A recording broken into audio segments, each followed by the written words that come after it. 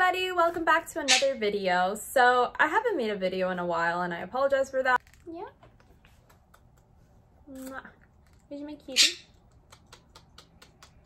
This one's been so cuddly lately. So today I'm going to be talking about biting. And I've talked about this before and within a lot of videos, but I think that there's been some confusion with when I say that your birds bite, or especially when I talk about Quakers.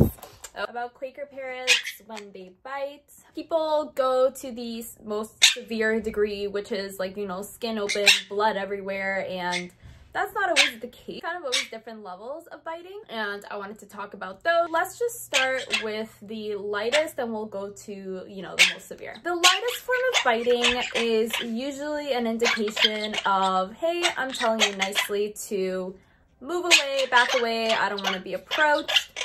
Light biting as well. When I talk about Quakers, that when they like to bite, it's usually light biting, that they just kind of try and instigate, you know, playing or messing around. Light biting can also be them when some birds like I don't know how to pronounce them, conures, you know, when they like to roll on their back, you know, play wrestle, they might hold on to you and just kind of bite down a little bit lightly. All of that light biting is fine. It's all within contact.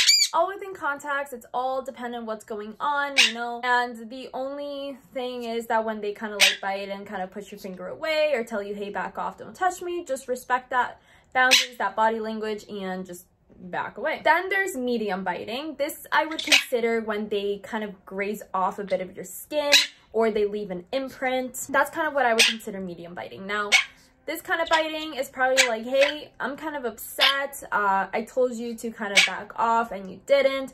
Or in the case of Quaker parrots or kites, then it could be, hey, I'm overstimulated. I have way too much emotion going on and now I'm kind of getting aggressive. This kind of biting is kind of your pre-warning to the severe biting. And it is, hey, either calm them down, back off. You're doing something that they really don't like, stop doing it.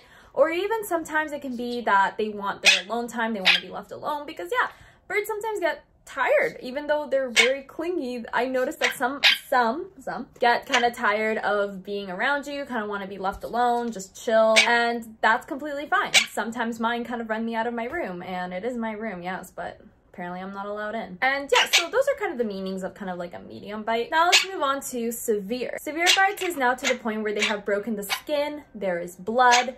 Now, depending on the size of your bird, this can either be an ouch, this can be a, you know, deep bite, and this can also be run to the ER because you probably have like a macaw or a cockatiel. Now, if you've gotten to this point of biting, you have done something wrong. Never is it the bird's fault. It is us failing to read their body language because, like I've said in other videos, they are not domesticated creatures, they are wild, and we try our absolute best to read their body language, to adhere to their needs, but you know, we make mistakes, we don't sometimes get it, what they're trying to say, and this probably means, hey, I've told you to back off multiple times, I'm scared, I see you as a threat, anything like that you've really pissed them off, they will severely bite as their last resort. This is, I told you so, back off, I warned you. This can even occur if they are not familiar or good with strangers, people they don't know,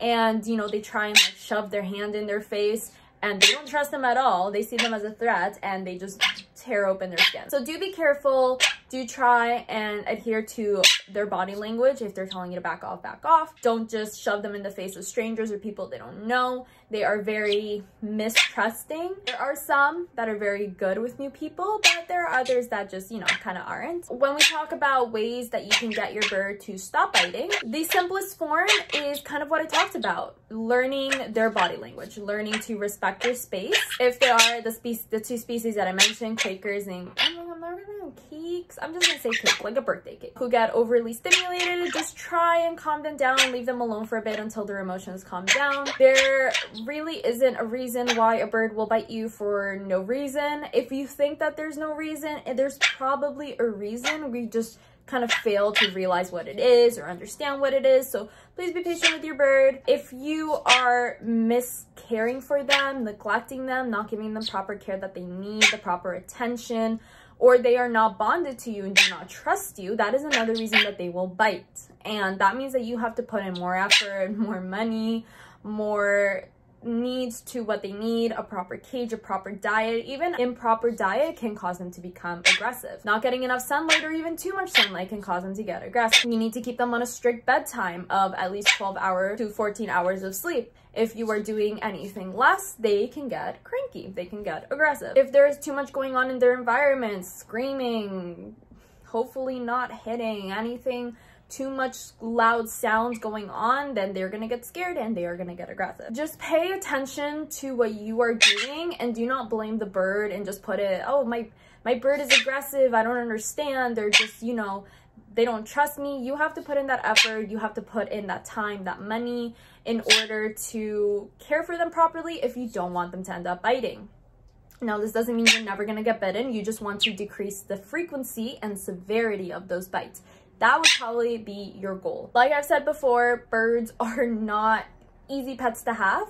I don't even recommend them ever as pets, but if you already do have them, and I can't stop you from getting one if you do want one, the best thing you can do is just understand them, do your research, and take that time. Now, if you guys need to know more about body language, I do have a video on that in my channel. I'll be linking it at the end of this video. And as well, if you are struggling with bonding, taming, gaining your bird's trust, I as well have a video on that, and it will also be at the end of this video. I hope this helped. If you guys have any questions, please leave them down below. Make sure to like and hit subscribe if you guys want to see more of us.